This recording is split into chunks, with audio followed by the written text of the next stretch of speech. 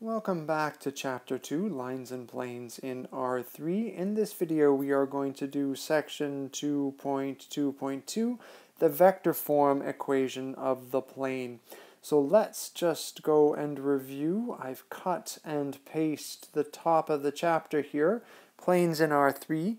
Our goal was to describe in 3D space a plane using a general equation and a vector equation. The general equation we saw in previous videos was ax plus by plus cz plus d equals 0, and that relied upon the normal vector of the plane.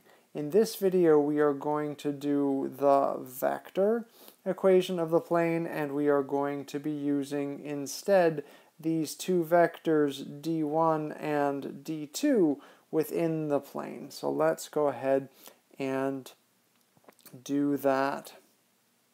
So the vector form equation of the plane, here we're said let pi be a plane in R3, and we are given a point P, x0, y0, z0 in pi, and two non-parallel vectors, d1, d2 in pi. And we are asked to derive the vector form equation for the plane. So we're going to start out actually the same way that we did in the previous derivation.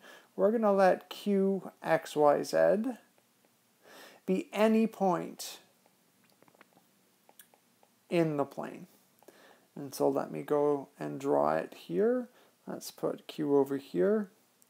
Now in the previous derivation with the normal vector in the general form, we relied on vector pq in the plane being perpendicular to a normal vector. We're going to do something different here.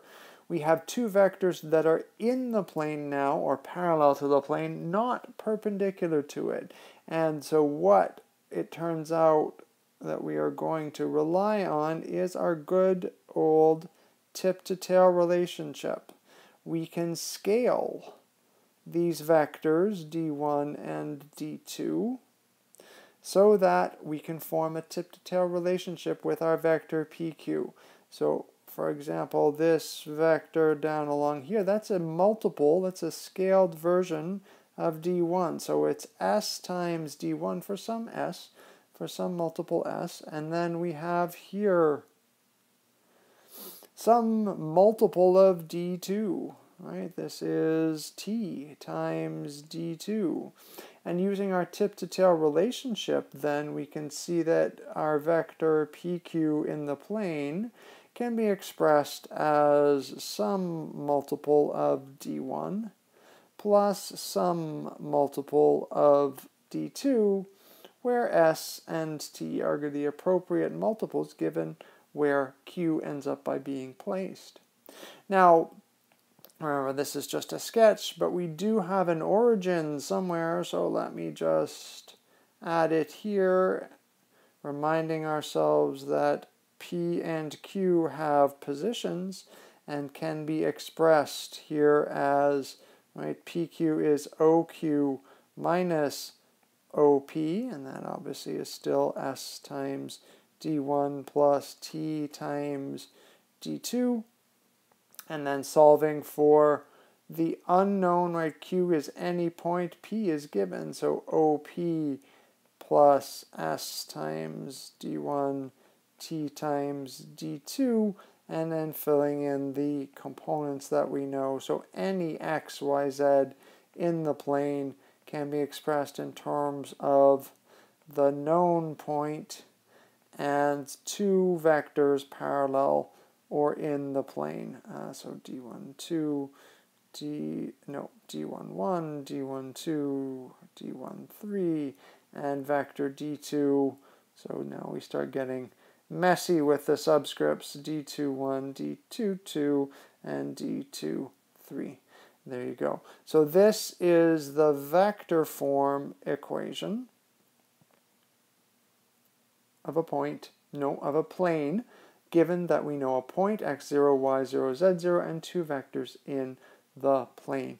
So I want us to remark upon the similarity to our line equation, right? We have the x0, x, y, z We have a known point. We have a direction. Here instead we have not just one, we have two directions.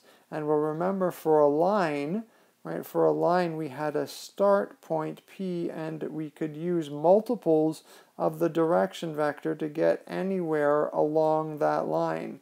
We only needed one vector because we were going in sort of either one direction or the other, one-dimensional. If you add a second vector to that, if you add a second vector possibility and you scale those two vectors, well, you can reach sort of everything in between, which is exactly what is happening here in the plane.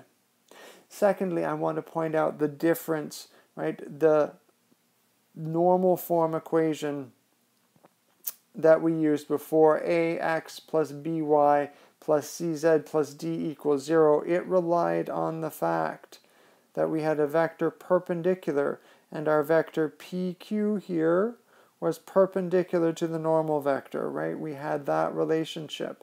PQ was perpendicular to the normal vector. We are doing something very different here. We are staying within the plane for the vector form equation. We are scaling vectors in the plane to make a vector addition, to make a tip-to-tail relationship. A different characteristic of vectors gives us a different form equation for the same plane object in R3.